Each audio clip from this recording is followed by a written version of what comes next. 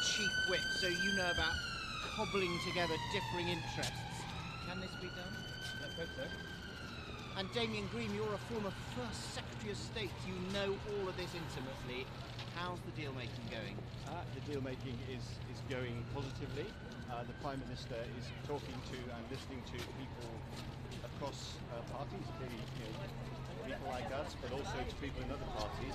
And that's what has to happen. We need to find a position that Parliament can support.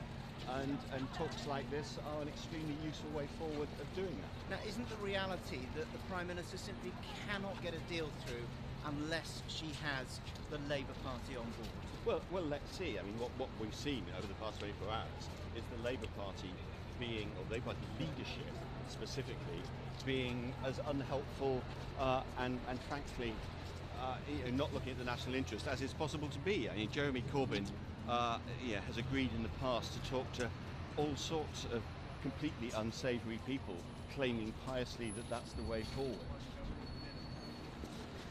On an important national issue, I think he's behaving in a way that's unnecessarily partisan, at a point where many people in all parties are looking much more hard at the national interest than at their own party. But Jeremy Corbyn is saying take no deal off the table, and you both agree with that.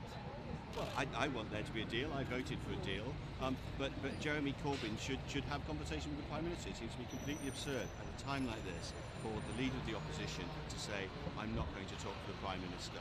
And particularly when Labour has been complaining that the government shouldn't put down many preconditions. Their first response to talks is to say, we want preconditions. That's a ridiculous way of behaving. I think we will make progress. And now is the time for Parliament to assert itself. There's lots of different opinions in Parliament.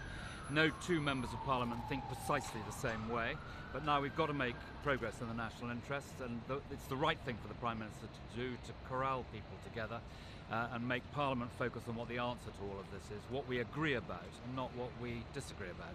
Thank you very much indeed. Thank you.